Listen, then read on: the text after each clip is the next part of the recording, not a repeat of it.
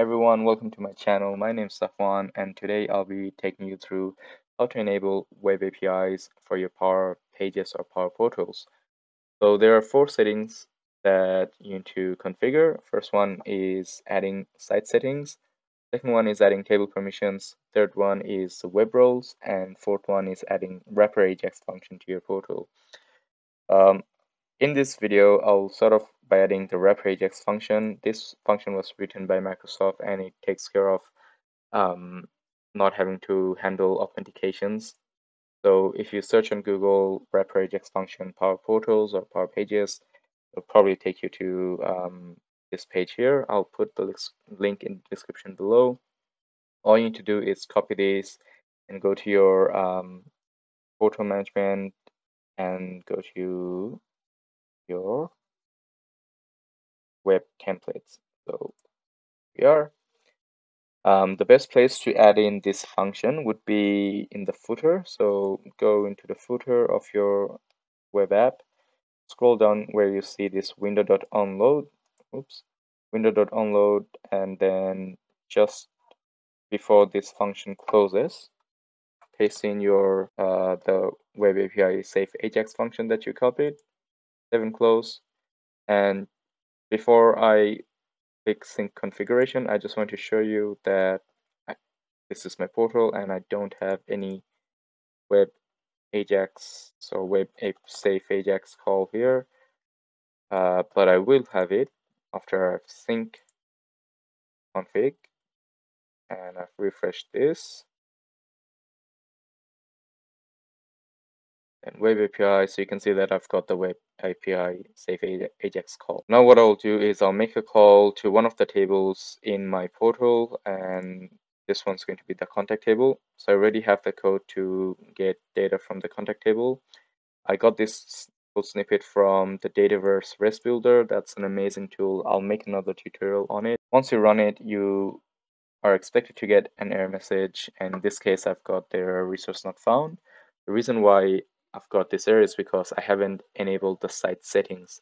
So let's go to the Microsoft Docs, and all you need to do is again search on Google Power Portal site settings for web APIs, and it'll probably take you to a page like this. You need to add in 3 site settings.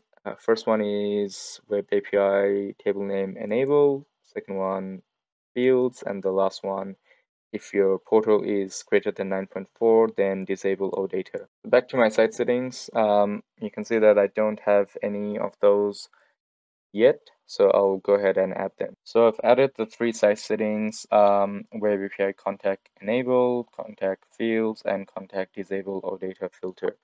So if you're wondering where I got this contact from, even if your table name is contact, you need to make sure that you're using the logical name of the table and not just any name.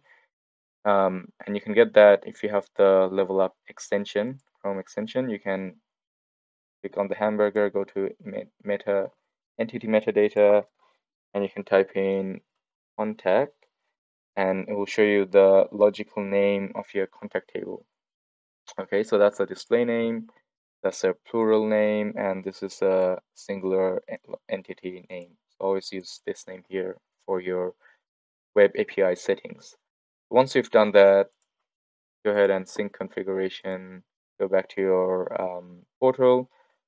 You don't need to refresh this. I'll just make the call again and let's see what error we get now. So this time we get you don't have permissions error. The reason why you might get this one is because you may not have signed in. So go ahead and sign in. And once you're signed in, I'll make the call again and let's see what error I get this time. Again, you don't have table permission, which means that you haven't, because you've signed in and you're still getting these, it means that you didn't set up the table permission properly. So let's go back to our site settings or portal management and let's scroll down to table permissions. So if you remember our list of things to do, table permissions was the second thing. And you can see that I don't have any contact table permission. So all I need to do is go and add in permission. So I'll just name it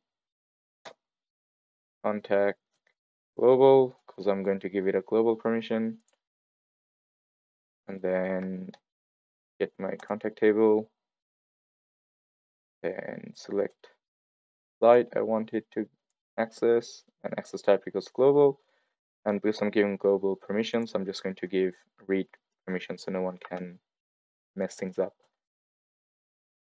Go ahead and save it, and this would then enable you to add in some web roles for these permissions. And what this basically means that you're saying, who has this global permission.